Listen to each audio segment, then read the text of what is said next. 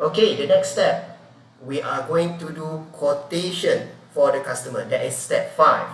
So step 1 is inquiry. We're giving them information. Step 2 of the process, step 4 is giving information. Step 5 is quotation.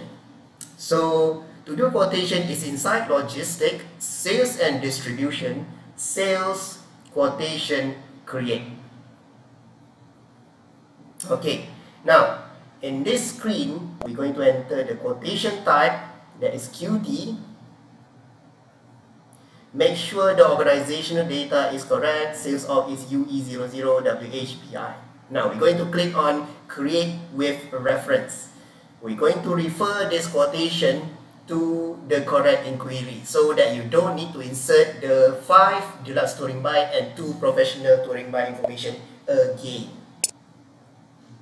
So you notice there is a lot of inquiry here. So we're going to try to search by customer PO number. This is the one that you defined earlier during the inquiry. I defined it as 1005. Press on enter.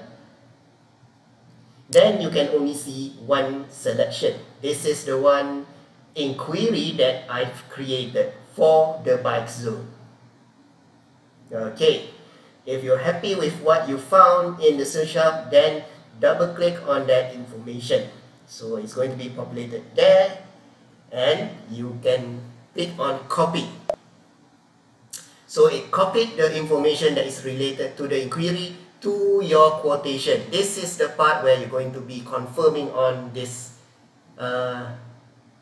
transaction. Insert the customer reference 1005. The date will be the date that you're using this application, and valid to, I'm going to be using 1 month from today. You can use longer if you wanted to. Now, delivery date, this is going to be different. We're going to insert 1 month from today. We're not going to be able to deliver the item on the date that we created this quotation, because we still need to create the sales order. So we're going to put 1 month from today for the required delivery date.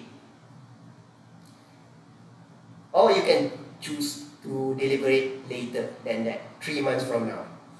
No problem.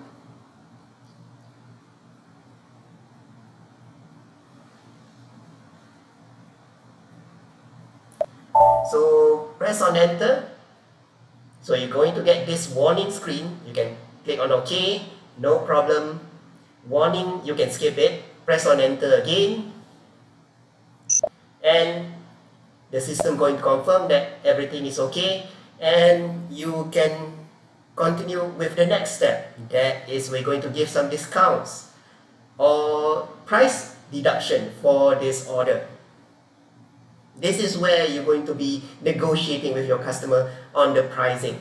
Now, let us try to insert price deduction for one item. Click on DXDR bike, click on item condition. Now, we're going to insert one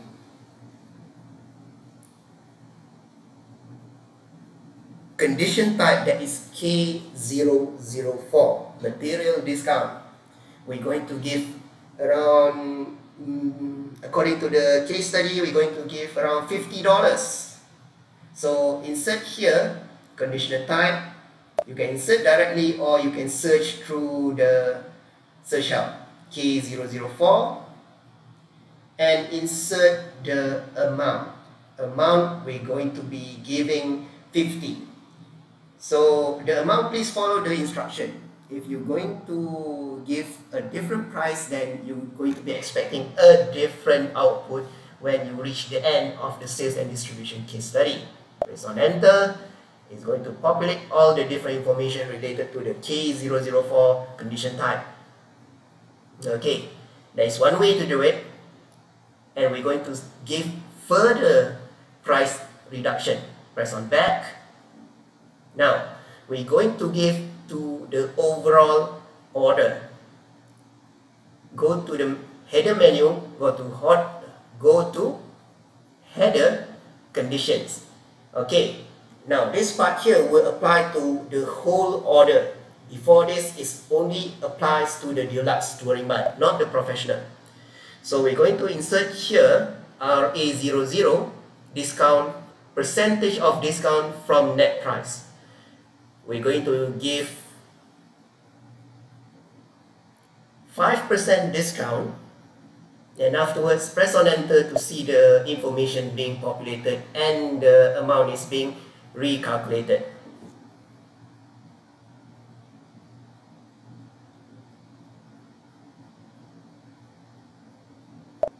Click on activate.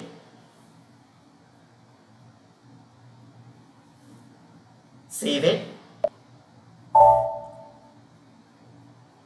Okay, and then you are done with this step.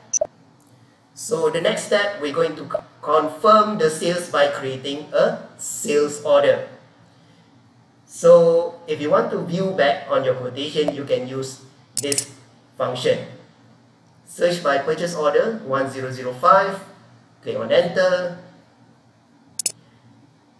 choose on your quotation number, press on enter, and you can see this is the new pricing after the discount has already been done. Just to check back on the K004, and also that will be all for the quotation.